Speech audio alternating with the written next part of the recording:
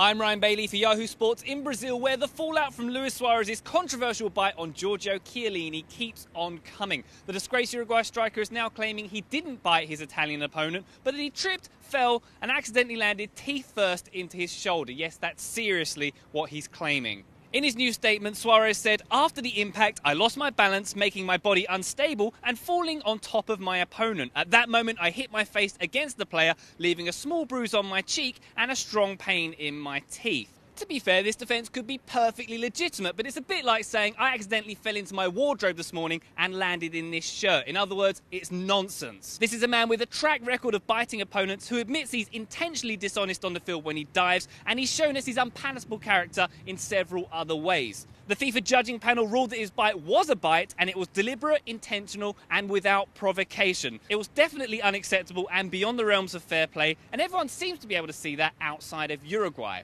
What I don't understand is why he keeps trying to paint himself as a victim every time he gets in trouble like this. Surely if he was just honest and admitted that he had a problem, people would be more lenient on him, he'd get more sympathy and perhaps more support from around the world. So come on, Lewis, enough of the excuses, be honest and admit you've got a problem and get the help you need. For Yahoo Sports, I'm Ryan Bailey at the 2014 FIFA World Cup in Brazil.